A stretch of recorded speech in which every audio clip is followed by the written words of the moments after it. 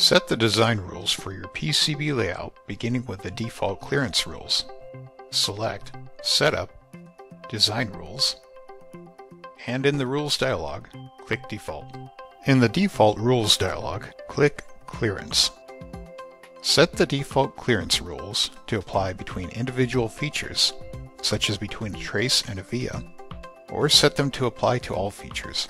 For this example, we'll apply a clearance rule to all features by clicking the All button in the clearance area. We'll enter a value of 6 and click OK. Note that all default clearance values are now set to 6 mils, which are the current design units. For the rest of the default clearance rules, we'll accept the trace width values of 1, 6, and 50. For same-net clearances, we'll set a default rule of 1 mil.